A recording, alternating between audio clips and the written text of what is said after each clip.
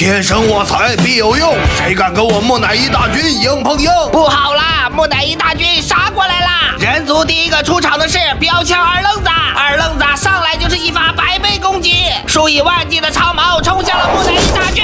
哇，老大，我们成活靶子了！不愧是百倍攻击，第一下就让木乃伊大军损失惨重。但木乃伊王也不是盖的，他迈着六亲不认的步伐，一脚就把二愣子给嘎了。木乃伊取得胜利，分数+1。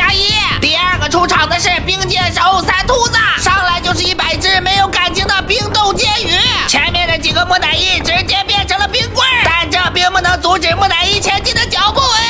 一山更比一山高，木乃伊他也得挨笑。愤怒的木乃伊王一拳打中了三秃子的脑瓜子，差点就把三秃子给打成了瞎子。三秃子被一拳打下擂台。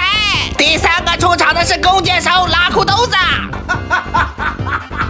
他把过年没用的烟花都绑在了弓箭上，一支支火箭冲向了木乃伊大军。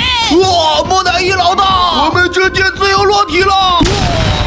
有没有搞错？这剑竟然会爆炸！